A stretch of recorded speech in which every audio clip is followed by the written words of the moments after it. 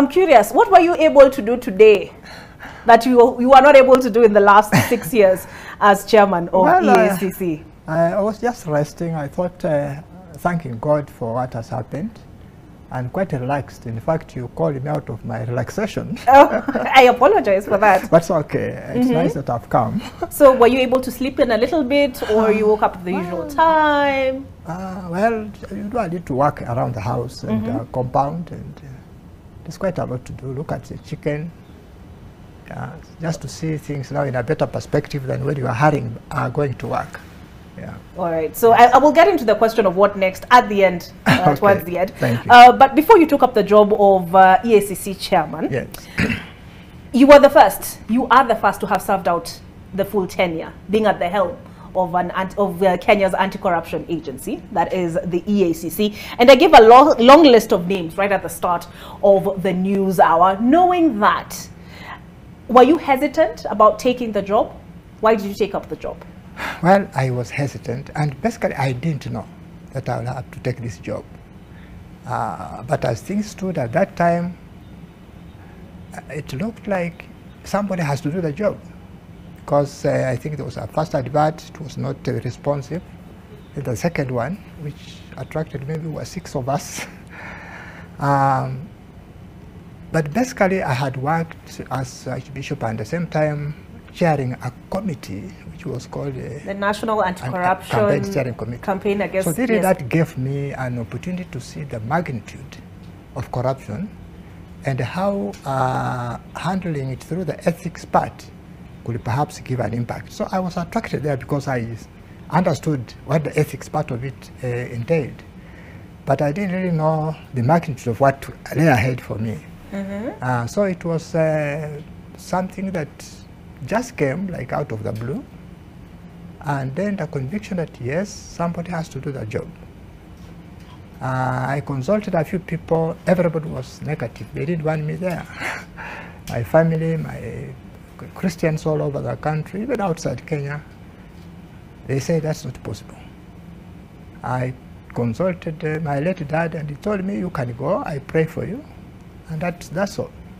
So I signed a few papers they wanted me to do, and the process started. So the rest is history.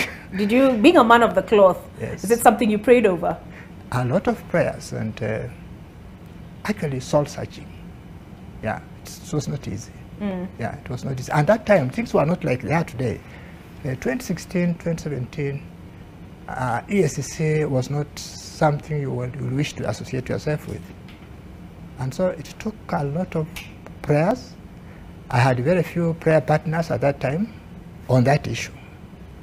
But once I got in, some of the religious leaders like Bishop Kitonga and the rest who were part of my team in those days, we came together and they prayed for me and they encouraged me to go.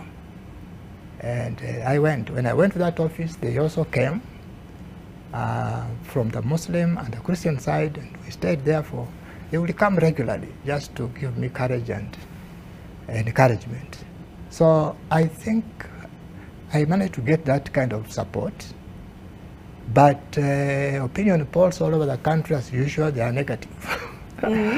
So, but I was determined because I knew corruption has problems, has challenges for this nation. And in the scriptures, it's also a sin. So I thought, after I have done the work in theory, for example, now I'm doing it practically, and also understand the human nature even deeper. So I went to EACC with that kind of environment. Members of parliament who were interviewing me were wondering what will happen. I told them, well, let me go. If things don't work, I'll go home. I'll go to my family. But I knew that God was in that calling that I was entering. Yeah. So I went to EACC, yes. And then I said, if EACC has people, human beings, then why can't I work with them? Because there was a time I was posted to a parish by a bishop, which was quite remote. But I told the bishop, the moment I go to a place where there are human beings, I will definitely work. And I went there. Up to today, those people are still my friends in a small parish in Mount Elgon called Capsitet. They are friends up to now. So I said, I will go to EACC and see. And for sure, I went there. I found a big team, and they were very good people. I called them first day. We were in our basement, and I told them, I read a text of scripture and asked them, do you think corruption is a bad thing in the country? They said, yes. What, did you come here by force or you applied to come? They told me, Your Grace, we applied to come. So why can't we do the job? They said, yes, we are going to do it. I asked them, we are going to work as a team. We are going to work as a family. And we are going to be focused on what it is. Okay. Yeah, so we started like that. And I thank God up to today, that team, I never changed anybody. They are still there, the same people who the perception at first was very bad. But of course, I've done quite a lot of administrative issues within, which turned around everything. And same people are working very hard, they are focused. And as I speak today, I think when well supported, EACC is a very strong institution. Okay. Yeah. And I'm curious, why do you think you succeeded where others failed? And I ask that because when you were being sworn in on the 23rd of January, 2017. Yes. This is what the former Chief Justice, David Maraga, had to say to you. So aside from him telling you that this job has the highest birth and death rate in the public service, he warned that they will use every trick in and out of the book to stall your efforts. They will try to capture institutions, including yours, undermine efforts, however noble, attack your person, however unfair, and attack your motives, however innocent. So is this how you found things? Now, I think the Chief Justice then was describing what was in the air at that time, the perception that EACC portrayed to Kenya, and that was very accurate. But now, when I looked at it and after he described that awful situation, I went prepared. But what happens when you go to a place, basically, in any form of management, people are very important.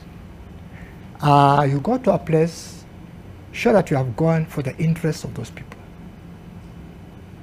There may be many, there may be few, but my aim of going to EACC was to get the interests of the people who are there and see whether I can contribute to their welfare, to their good, you know. And that was very clear when I arrived. I told them, we must work together. This job has also meaning in your own life. Therefore, do you accept that we work together? He said yes. And actually they vowed not to disturb our work. So the first thing I did was to get the people and we align ourselves to the same goal. And staff at the institution were exactly doing what I had asked them to do. Now my fellow commissioners, who I found there 4 of them, I became the 5th one, we became a team. And that cohesion of that team of EACC commissioners and staff created a very formidable body that is there today. So I think the first starting point is the human capital. How do you help to see that everybody is working for the interests of the institution, but at the same time, you at the leadership level, you are there to ensure that people understand you are for their good. You are not there because you are a boss and you are going to make them suffer. No.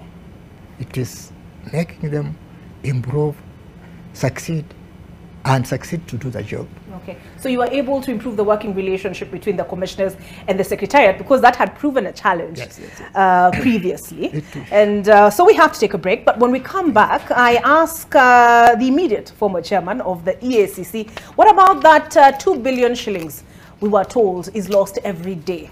What has he done in his tenure to seal that loss? On the other side of this break. Can I still call you Mr. Chairman? Before we took the break, I talked about that 2 billion shillings we're told that is lost daily. In your tenure, what have you done to address that? Okay, thank you so much. I think we left at a point where I had said I got staff and we got together. what then we did was to make a strategy that will help us operate. The Commission receives very many reports per month, but in a year almost 3,000. And these are many, you cannot deal with all of them. So as commissioners, we sat and thought of a strategy that will help us at least achieve something in terms of all that is there. As you are aware, the Commission's mandate is also quite wide.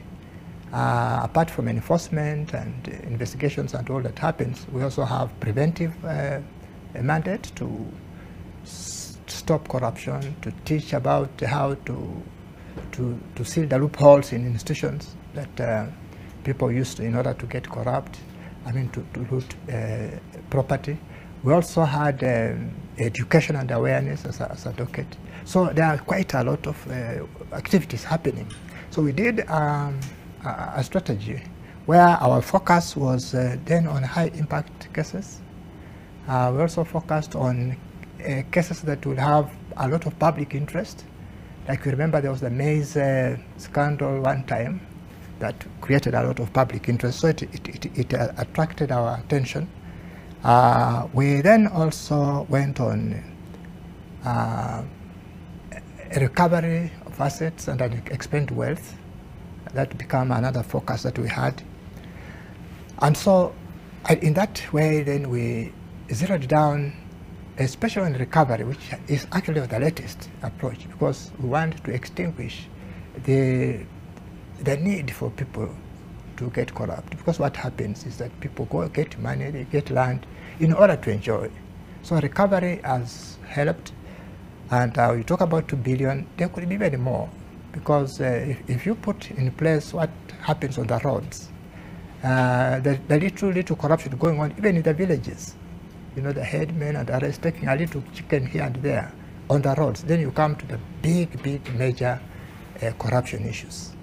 So Kenya is losing a lot of money, maybe 2/3 or 1/3 of the budget of all that we gets lost on corruption. So we entered into recovery, and as I speak, I think we have like 22-point-something billion worth of immovable and finances recovered. Okay. Yeah. And when you talk about this small corruption, is it that Kenyans have no moral fiber? Well, I think that's a big topic, and perhaps it's time to engage all of us, because we seem to have now wanted to create it as a culture. Something just happens and nobody seems to care. You can see sometimes when we hear people arrested, they are in court, but at the same time another person is also stealing. So why is it our conscience is not pricked when these things happen? So it is something that calls on all of us. And perhaps your first question was right when you said, why did you join to do this? This is something that not just Archbishop Wabukala or me or any other person, but all of us need to say, this is our country, because corruption stands between us and the poverty we have. Corruption stands between us and good health, and even our security is compromised because of corruption. And so it directly affects what we are and who we are today. Look at the huge unemployment in this country. Every home, every household has a person looking for a job. But if we actually managed corruption and put all these resources together, they could generate work for most of the people who are not there. Quality education, we need it. Quality health services. All this happens because we lose quite a lot of money, apart from, of course, wrong use of it. Okay. Yeah. Something else that the former Chief Justice David Maraga spoke to you about when you were sworn in back in 2017 is he said the professional investigation of cases. Prosecute cases you can win. And in the recent weeks, we've seen a number of high-profile cases withdrawn by the DPP. Do Kenyans still have reason to have faith or keep the faith in the justice system? Well, I think as we speak today, it has improved. It is working very well. The justice system have been on, and we had actually my small kind of cup of tea farewell on 16th. and the DPP was there, and the Chief Justice was there. And we realized we are really working well. EACC does it very professionally. Most of the cases you are talking about, none of them are from EACC. Because what we did as a strategy with my fellow commissioners was to create a system of how cases flow before they go to the DPP. The report at Report Center, there's a committee which analyzes those cases. There are lawyers who will go through them. The investigators will go and do that. Then when they come, from the case, they will be asked by the commission, all of us seated, to prove whether this case is genuine. They are asked many questions. They demonstrate that yes, evidence for this is ABC. Before now, we sign to the DPP. And the DPP even said that all our cases are intact. They are good. So I think that we have a lot of hope on that as Kenyans. I think we need to support these institutions as I leave them very stable, you know. Remember that instability is gone. So it is stable and it can now collaborate with other stakeholders, including Kenyans like now myself, and work out towards redeeming our country. I am calling it perhaps a value-based approach to bring back our nation. That what we have talked about, values, you know, that is very important, because in those days that when we were young, there are several things which we were taught and things were okay. So we need perhaps to go back there again, continue working on it. It's a long-term issue. I know in Kenya we like to get results quickly, but some things cannot be achieved overnight. You can see it is 6 years along the line when I came to this place. So a lot has been happening internally to bring that stability and now to start to achieve the recovery that we are doing on a very high scale at this time. So we can partner together with the education institutions, with the media people like you, with almost everybody else, with a thought that we must make a country that is prosperous and actually a good country for all of us.